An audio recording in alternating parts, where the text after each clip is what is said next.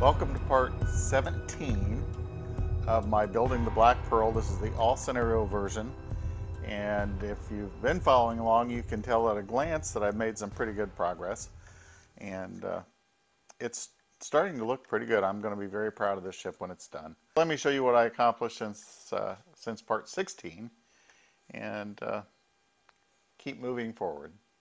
After trying several different ways as to how to position these over the cannon ports, I came up with a measurement, and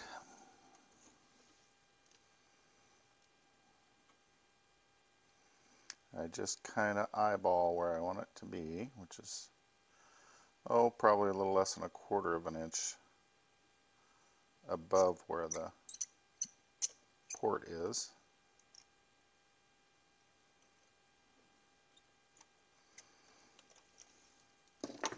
My starter hole, and now one of these very temperamental micro drill bits.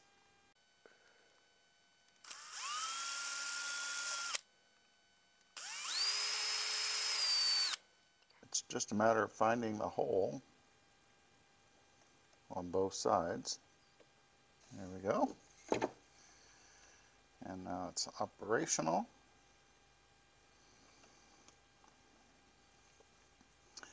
And secure it in place as far as where the nail goes into the ship with a little super glue. Once that dries, this will be operational to open it to whatever amount that I want. I thought I'd show how I'm making this piece that comes out from above the cannons that the rope goes through, that opens up the cannon door or window, however you want to refer to it. I would just glue the straight part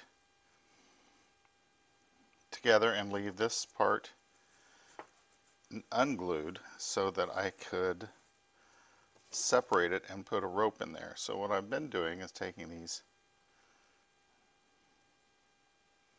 clamping scissors, I guess I should just call them clamps, then taking a sharp edge, and so I just slip that in a little bit, and it gives a little gap, not much, just enough to get the string in. Then the little piece that is left hanging out for right now, put some CA glue on that. I'm going to pull that through just to the point where it's level, or I could leave it extended and then just clip it off. And then take another pair of these and clamp this shut.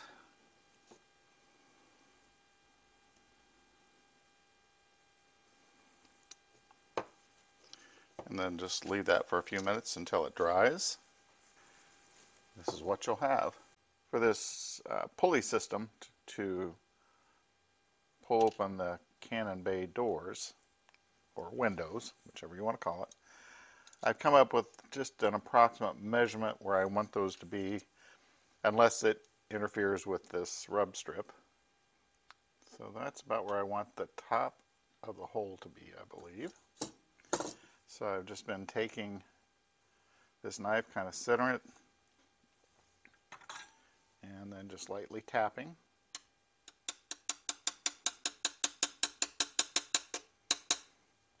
Then, I don't know if you can see, there's a couple little notches there. That's how far you want it to go in. You can put those, push them into the wood just a little bit if you can.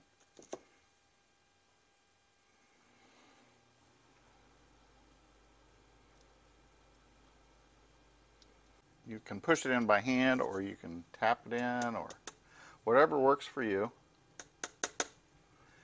And I'm trying to take it where those two little pegs that stick out just at or below the side of the ship, the wood at the side of the ship.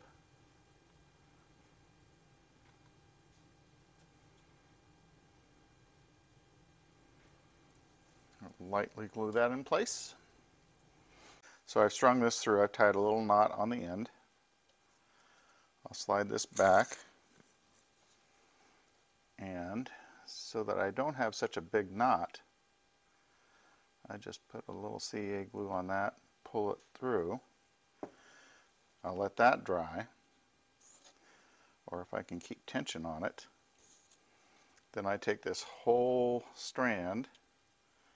It's just easier to tie a knot there, just a simple square knot. And now I will work that square knot all the way down. Because there's not a lot of distance, I can't have a whole lot of slack in that rope right there. So you can see I'm cinching that up pretty much right to where it goes.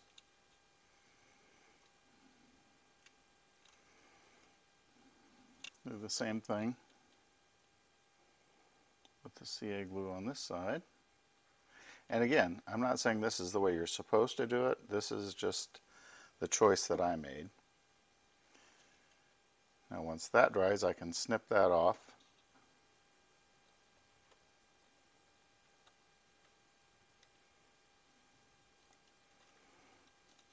And again, if I tie a knot, it's just too big of a knot. It's not realistic. So I've just been giving it a twist. Let me find it here. Around behind. Now I can, I know this is difficult for you to see, but see, I want it to hold that door all the way open. So I'm going to do the same thing here. Try some CA glue and patience.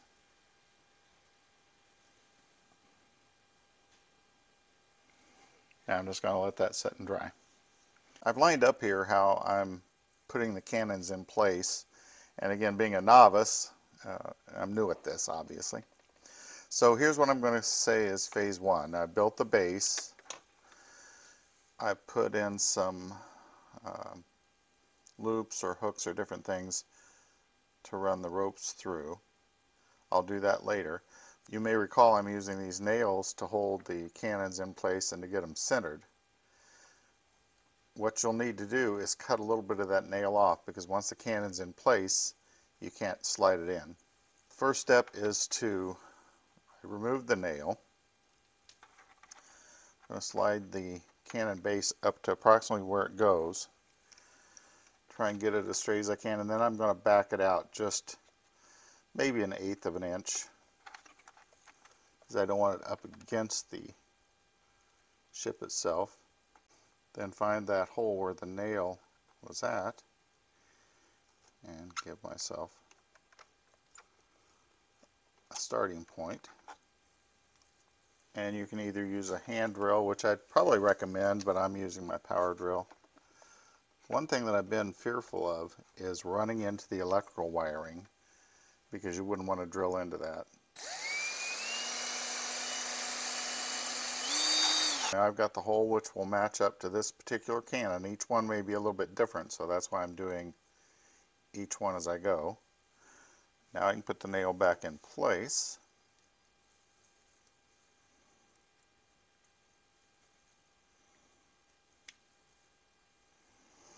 And this is where you'll need to trim a little off.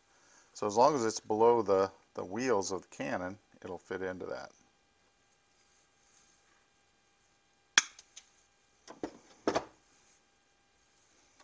So now I can put that in where it goes, find the hole. Step 2 in my design is to put the cannon in place and glue just a little bit at the base. I've done that to this one, the glue's in place. So as an example, I could take this out now, put a drop of some type of adhesive of your choice towards the back and have it get it centered and then let it set up. Then the next step, because now I can remove this. Once this cannon is glued in place, and this one's still not dry yet, so I can't move it, then I can remove it, and these are an option. These are the little brass lockdowns so the cannon could pivot a little bit. This did not come with the ship. I ordered these separate. I found them on eBay. So I can glue that in place. Once that is dry, then I can pre-rope some of the rope work, and you can see over here my first attempt. I'm not done with gluing this in place. This is not exact. Remember, early on I was going to put some pulleys in here. It's just too small to work in for me, so I'm just going with ropes and some loops and eye bolts, things like that. I'm going to try and make the Canon roping look a little better than what it looks there, or I'll just leave it like that. When I bring my airbrush out, I may just try and lightly dust some of the ropes with some black. I don't want to cover them, I just want to make them look dusty or dirty. Then you can glue the roping in. You can tie it as best you can, and that should be it. That concludes part 17 of my building the Black Pearl all scenario version, and it's getting to the point where it's very rewarding. Love making the ships. It's a great time filler. It is quite a commitment, and as you know, if you've been following along, this has been several months in the making, and I have a few months ahead of me. But regardless of that, it's a great hobby. If you've never made one, give it a shot, and it'll be a rewarding experience for you. Sometimes frustrating, but you can work through it. Working with wood is great. I pick that over any other material. This is Boiler Dan 1, where my motto is, I know a little bit about everything and a whole lot about nothing. As always, thanks for watching.